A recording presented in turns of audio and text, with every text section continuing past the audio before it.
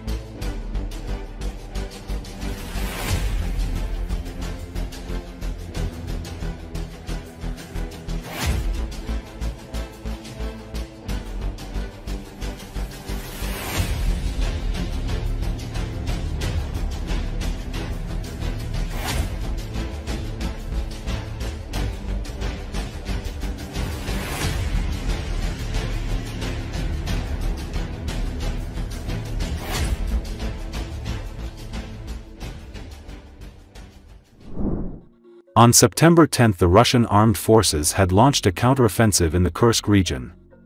Servicemen from one of the units in the border region told that airborne and marine units had driven the Ukrainian armed forces out of 4 settlements: Gordievka, Byakovo, Nezhepnoye, and Viktorovka. The battles for neighboring villages continue. The enemy is retreating. As soon as we have confident control, we will report on other villages, said the RTVI source. The MASH Telegram channel was one of the first to report on the Russian armed forces offensive in the Kursk region. According to the channel, the Russian military drove the Ukrainian armed forces out of the village of Gordievka in an hour and a half, and also began counterattacks in the areas of Apanasovka and Martinovka. In total, 10+ km of territory were liberated in 24 hours, MASH claims. Military expert Mikhail Zvinchuk writes that the Russian armed forces launched a counterattack on one of the sections of the front, liberating 2 settlements in less than a day and starting battles in at least 2 more.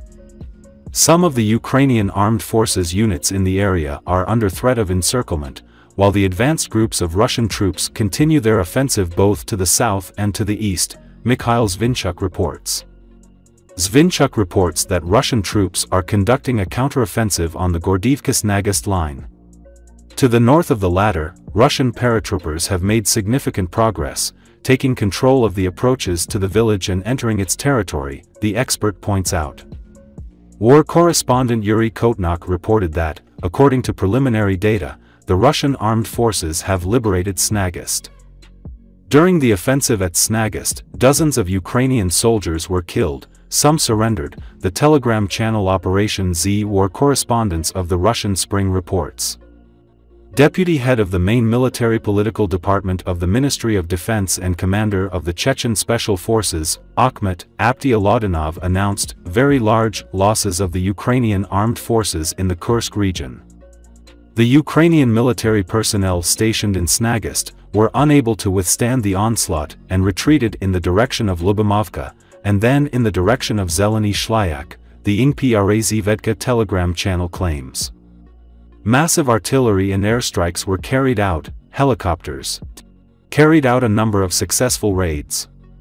At the moment, massive artillery preparation is ongoing, the Post says. According to Mikhail Zvinchuk, Ukrainian troops were driven out of some positions in Apanasivka and its environs, as well as in the area of the village of October 10. As Zvinchuk writes, as a result of Russian counterattacks, the Ukrainian armed forces were under threat of encirclement in the area of the village of Krasnooktyabrski. According to the Telegram channel Operation Z, war correspondents of the Russian Spring, Ukrainian troops were driven out of almost a dozen settlements. Cleansing and consolidation continues in all settlements, the publication says. In particular, the Ukrainian armed forces were driven out of Komarovka, Sheptikovka and Vishnevka, claims Operation Z. In addition, our forces are attacking near Borky, Pogrebki and Martinovka, the Telegram channel reports.